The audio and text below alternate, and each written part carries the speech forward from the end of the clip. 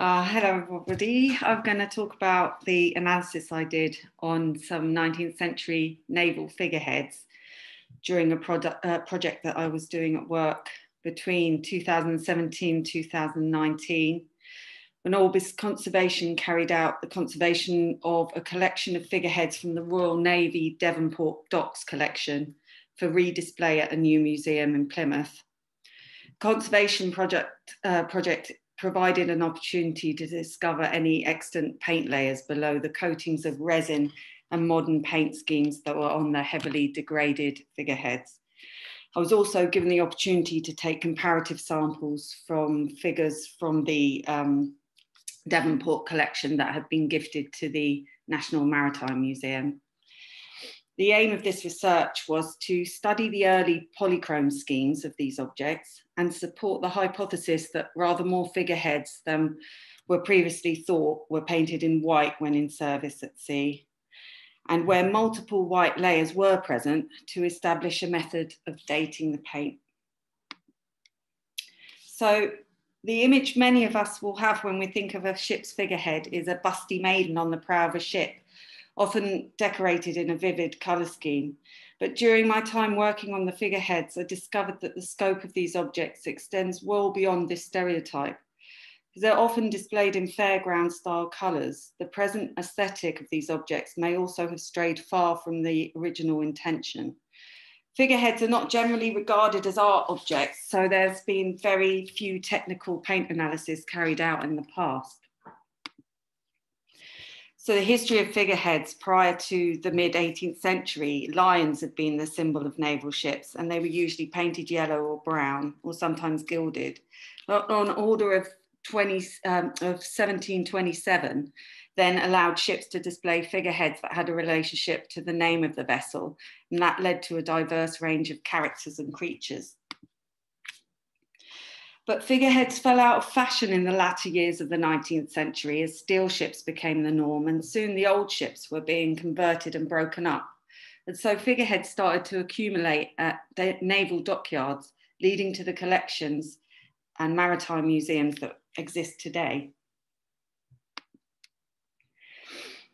The figureheads exhibited currently in many collections around the world tend to be overwhelmingly displayed in proper colours, like this one at the Cutty Sark. In a recent study for the Society for Nautical Research, naval historian David Pulvertoft posits the theory that the assumption that figureheads were polychrome may not be historically accurate. In 1913, Douglas Owen carried out a survey of the figures that had been collected at the Devonport dockyard, where he assumes that the white paint schemes that he observed were as a result of penny pinching by the Royal Navy, standing solitary here and there in our dockyards, no longer in the splendour of their original colouring, to save paint and wages. This assumption may be correct, or it may simply reveal that in the few decades between the breakup of the ships and Owen's survey in 1913, the public perception of figureheads had already shifted to one of an exclusively richly decorated polychrome object. There is some limited photographic evidence of figureheads in the collection that we worked on, having been painted in white. These are only really informative for this study if the photograph was taken when the figurehead was still at sea, as we can see with Defiance here. And also it's a bit blurry, but that's Tamar painted white on that ship. Such photographic evidence also exists of two of the figureheads we worked on when they were displayed ashore. And I think you can agree probably that they look a little bit better when they're monochrome than the later polychrome schemes that we see here. Figureheads would probably have been repainted often, and Royal Navy records suggest that the paintings of ships was considered a vital process to preserve the timber from the elements. And ships in foreign service would have been repainted at least twice a year. It's not known whether the figureheads would have been regarded as part of the ship or treated slightly differently, but in order to preserve the timber, it seems certain that frequent repainting whilst in service would have been the norm. Whether the figures were routinely stripped of worn paint before redecoration or just painted over is also unclear. When I took samples from the figures, it became clear that in some cases the timber had been thoroughly stripped before redecoration, especially as shown here, in figures where a resin layer had been applied. The modern paints are clearly visible above the resin in this cross section, the resin being the big white and the brown layer, and there's a few scant traces of a more historical pigment sometimes found below.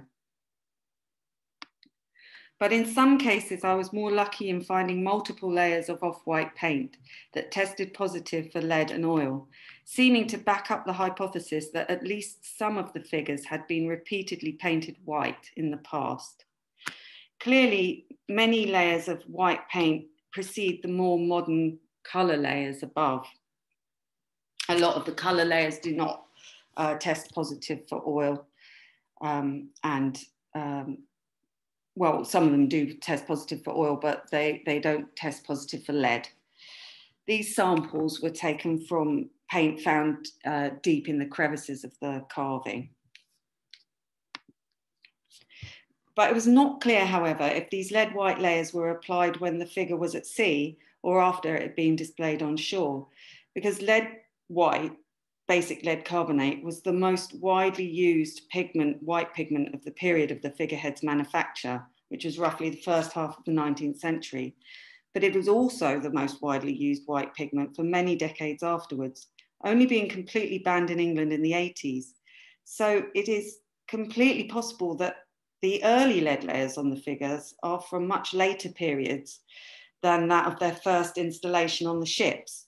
And given that the figures may have been stripped in the past, it seems impossible to say for certain that we found original paint campaigns, unless we can date the lead layers. So how might it be possible to date multiple similar lead layers? Could the method of manufacture of the pigment be able to reveal anything about the chronology of the samples?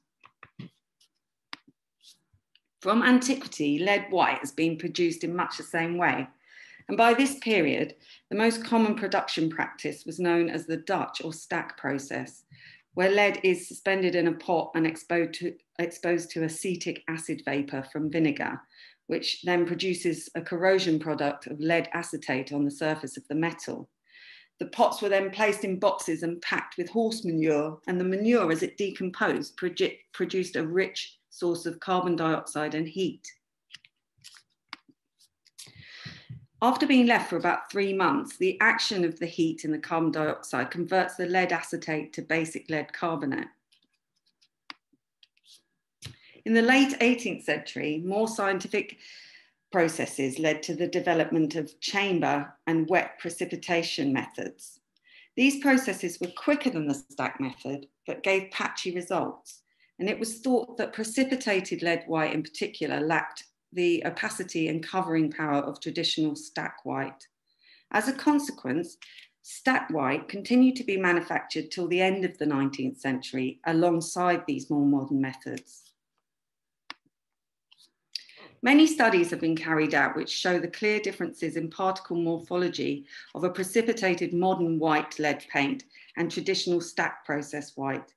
The stack process yields a pigment with a much larger and more varied particle size.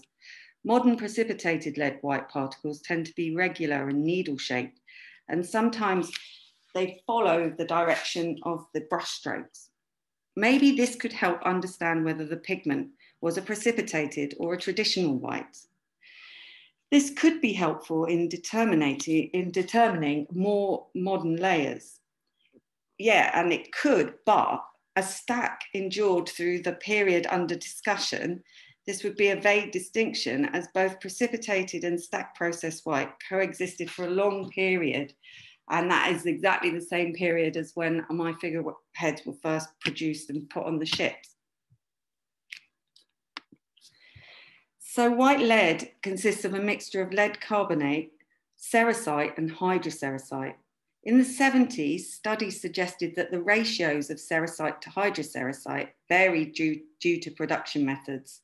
It was thought that the level of hydroceratite was much higher in lead white produced by the stack process.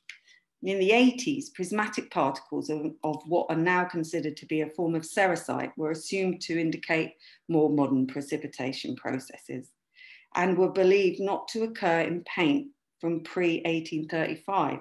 So this was used as a tool for dating.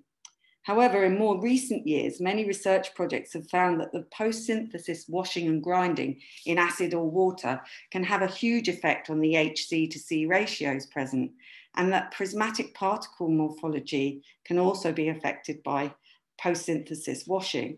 So using these as an indicator of production methods is unreliable. Studies into radiocarbon dating of the inorganic carbonate component of lead pigments have also been attempted. And modern methods of manufacture can't be reliably dated, but stack process lead can be dated. The only trouble is it's in such broad age ranges of many decades that it would not be useful for this study. Perhaps the presence of datable additives and adulterants to the white layers may be able to provide a tool. So which pigments might I look for? Barium white. Due to its transparency in oil, the use of barium was limited mainly to water-based media until the 1820s, when it was investigated as a possible white pigment in oil. But the product having no body in oil was not recommended on its own. Thus, barium is not found alone in oil-based pigments, but was used widely as an extender. Barium sulfate is first recorded as an adulterant in 1825, and recipes have been found with the most common ratio of 3:1 lead white adulterated with barium sulfate, known as Venice white. Barium sulfate went on to be the adulterant of choice from the mid-century onwards, preferred to chalk due to its whiteness in oil and its difficulty to detect. Zinc oxide was being developed as a pigment from the late 18th century, but was used mainly as a watercolour pigment. Early trials with oils revealed that the pigment's refractive index meant that it had poor hiding power. Trials were carried out in the early part of the 19th century, but the pigment appeared transparent in oil. And in addition, zinc oxide in oil did not dry well and became brittle. And although zinc did have the advantage of not darkening in sulfurous atmospheres, due to these problems, zinc oxide did not gain popularity in common paints until around 1850, when it was used as an admixture. Zinc was then mixed with lead white and sold as leaded zinc, as a ready-mix paint from the second half of the 19th century. Lithopone.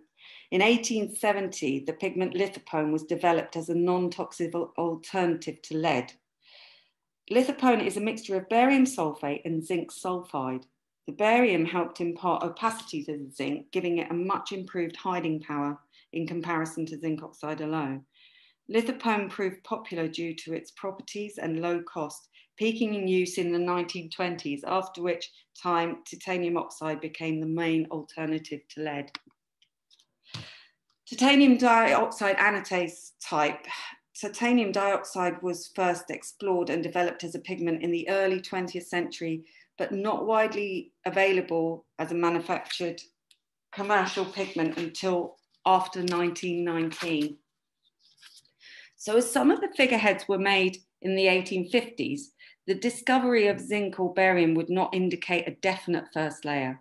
But if it were found on the first existing layer of a figurehead made before the mid-century, it would indicate that the figure had been thoroughly stripped and repainted at a date several decades after its first manufacture. The paint analysis was carried out, including visible UV microscopy, SEM, EDX, and Raman. In total, including the samples from the National Maritime Museum, 12 figures were analysed, resulting in hundreds of samples. So I haven't really got time to go through all my results here, but I've picked out a few examples to show you the kind of information I was able to glean. Initially, the samples were analysed simply using visible light microscopy and microchemical spot testing to identify broad characteristics, such as the presence of lead and certain binding media. Then using UV fluorescence to characterize pigments and binders. A useful tool when looking at multiple layers of very similar seeming white paint in visible light, UV microscopy is an inexpensive way of discerning layers containing zinc, as it autofluoresces with a distinctive sparkling green.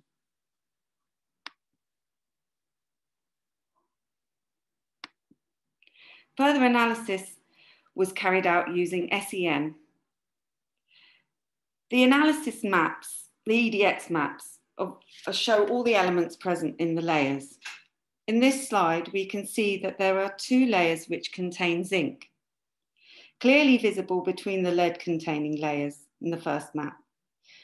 The first layer seems to contain zinc as the main pigment, as there is little evidence of admixture, as seen in the layer above, where a certain amount of lead is present. This may be why in visible light, this layer has a strange transparent appearance, the RI of zinc making it transparent in oil. It would suggest a pretty unsatisfactory paint layer. We know that early experiments with zinc paints in the early part of the 19th century would be consistent with the figurehead's age, this figurehead having been made in 1833. An early zinc layer at this point in the stratigraphy would make sense. In this slide, we can see that the later layer, which contains zinc, also contains barium. So this might suggest a lithopone layer. And we know that lithopone came into common usage post-1870. So its position in the stratigraphy could be consistent with this development. Raman analysis was also used to identify pigments and materials present in the samples. Able to target specific particles, Raman was used to characterize the black separation layers between the white layers. As you can see in the previous slide, there's a lot of black layers in between. Here, these very apparent. And the dark layers were made up of coarse angular particles that turned out to be carbon, consistent with a buildup of airborne pollutants that would have been especially prevalent in an industrial dockyard setting before the Clean Air Act of 1956. So this suggests that the earliest known schemes mainly consisted of lead white in oil, and subsequent layers were painted over accumulations of soot and dirt without any preparation of the surface. I'm reading this. And here is a picture of, on the left, is the lowest layer of lead white that I found on the sample from the Royal William Cloak, and the last existing layer of lead white from the same sample. The morphology of the early lead white layers is consistent with traditional stack process white, being more clumpy and amorphous, while the last layer of lead white does have a more needle-like shape consistent with developments in pigment manufacture. There's no way of being certain that the first extant layer is the original paint scheme, but the number of layers present suggests that the existing historical paint record represents a significant amount of the object's history.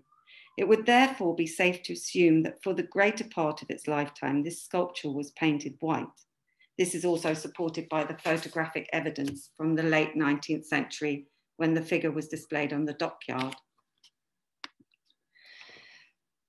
The presence of white pigment dating to post-1919 was also useful in determining the earliest extant layers could not have been applied when the figure was manufactured first or at sea.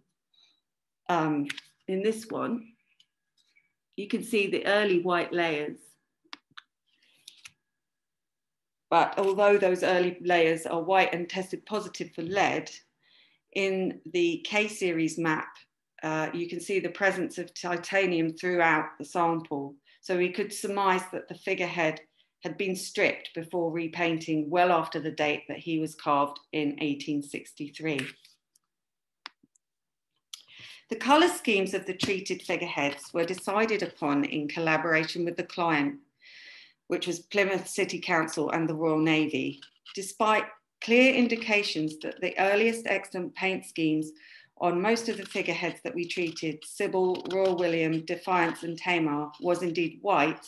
it was decided that monochrome schemes were not appropriate for the new display.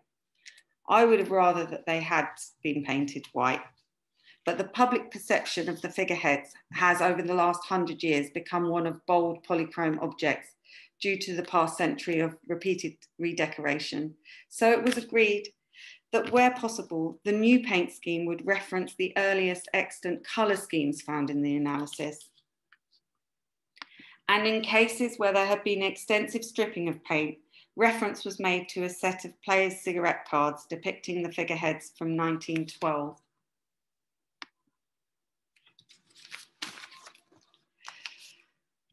The final paint schemes attempted to stick to a unified muted colour palette and move away from the ultra high gloss and bright colours of previous modern paint schemes. The finish was agreed with the stakeholders to convey a sheen and palette closer to a traditional oil-based paint. So in conclusion, the history of these objects meant that they have been treated very differently across the collection. Some have been stripped and some repeatedly overpainted, often in the ubiquitous and very difficult to date lead white. Where multiple layers were present, elemental mapping provided a useful tool. Although I've been unable to categorically state that I have found original layers, the analysis can indicate whether pigments were available to painters of the period and help establish a probable chronology of application. The morphology of particles may also help when establishing more modern methods of lead white manufacture. When used alongside historical archive evidence, the analysis has helped lend weight to the theory that many figureheads were indeed painted white when originally upon their ships. So I'd like to thank everybody who helped me with this project, and thanks to you all for listening. Thank you so much, Kirsty. Any questions? Thank you very much, Kirsty. I think that was really interesting. Do you have thoughts about why figureheads would have been painted white at sea? Do you think it was just for reasons of economy, or did it have a practical function? I don't think it was anything to do with saving money. I think it was probably an aesthetic decision because they look great when they're white. And when I've been researching, I've read examples of people, on the ships, boasting about how white and sparkling their figurehead was compared to another ship's kind of greyish, version. And I'm not sure that it wasn't just a decision made because it looked great. And also when you see them in white now, like down at Portsmouth, some figureheads look fantastic. They look very sculptural, and I'm not sure that it was. I don't think it was about penny pinching. I think it might have just been an aesthetic consideration. But that's my opinion. I don't know whether it's true. I think you're now the expert on this. Well, anyone else? Any more questions? Inevitably, I've got a question, Kirsten. Hello, Alex. How are you? Very well. How are you? I kind of wondered, because some of those paint layers, they just look like there were so many layers. I know you said that you were digging them out of the kind of interstices, the buried away bits. I was wondering, was there no, is there no record of people like sanding them off between? They just whacked them on, and then do you see that deformation? And then when you were doing your conservation, what were you doing? Were you preserving all those layers and just, that sort of stuff? Well, we weren't able to preserve the paint layers, unfortunately. In many cases, they've been stripped, and those big chunks that I got that actually gave me the most layers were bits that were left really deep down in the interstices. But also I think, where we were finding the black separation layers sort of suggest that they were just over painted again and again without sanding back in every case. But the majority of figures that I worked on, had been stripped and mucked about with a hell of a lot. And I was just lucky to be able to get certain samples where I could, where there was a lot of paint. But obviously there were examples where the lead white was in the wooden substrate, but that doesn't necessarily mean anything, because that could have been sanded back and reapplied at any point. It was very difficult to try and discern original paint layers. And they have been, if there's any object I've ever worked on that's been mucked about with, it's these. So they've been really used and abused. Yeah, it looks challenging. Okay, thank you. Thanks, Alex. Any more questions?